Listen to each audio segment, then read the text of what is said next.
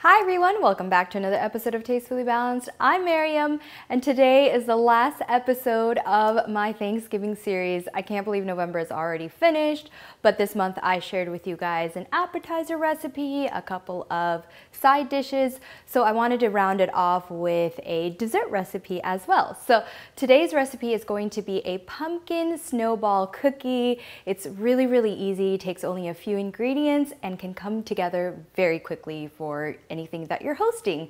So if you guys like cookie recipes, please subscribe and keep watching.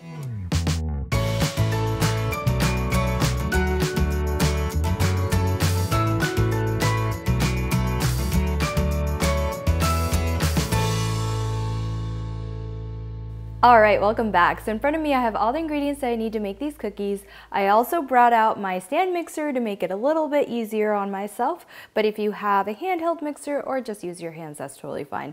So inside my stand mixer, I'm gonna go ahead and put some butter, and it's already nice and melted.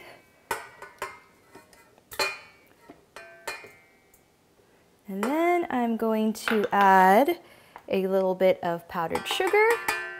And you'll notice this recipe does not have any eggs, which is nice. And then about a teaspoon, I always put a little extra of vanilla extract. And so now you're just gonna mix this up until it's nice and fluffy, and I'll show you guys what it looks like when it's done. All right, so that looks perfect. You'll notice that the color is nice and light pale, and it's very fluffy compared to when we started off. So now I'm just gonna go ahead and just scrape off the side and add in the rest of our ingredients. Perfect. So now we just have some flour and then a little bit of salt, cinnamon, and pumpkin pie spice. Give that a nice quick little mix. So super easy recipe, doesn't require that many ingredients, so you can make it really quickly. Go ahead and add this without making a mess. All right, and now let's give this a good mix. All right, so now that everything is nice and mixed together, I'm just gonna add a half a teaspoon at a time of water. And you don't need much.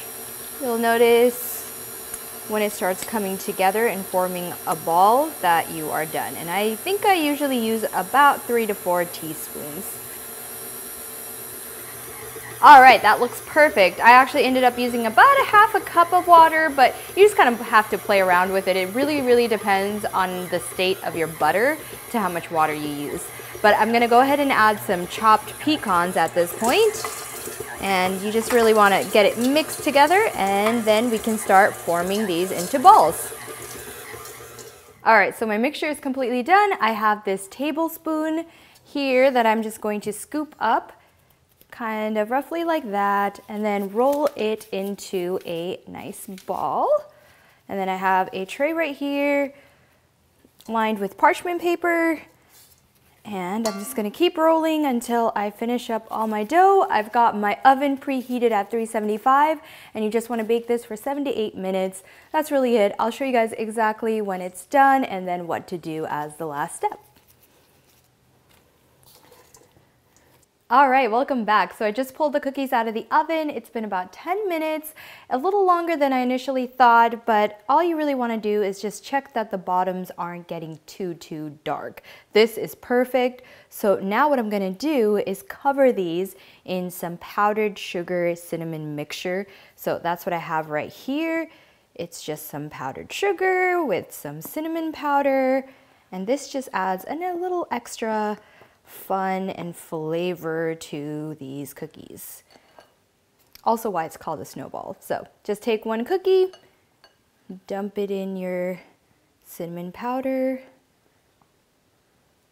and then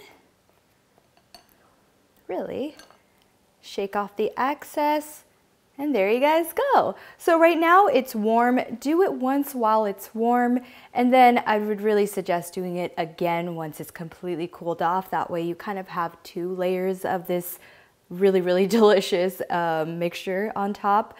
So, and that's it. Now let's go ahead and taste test. And I just wanted to open one up just to show you guys the inside of it. Nice and warm. All right.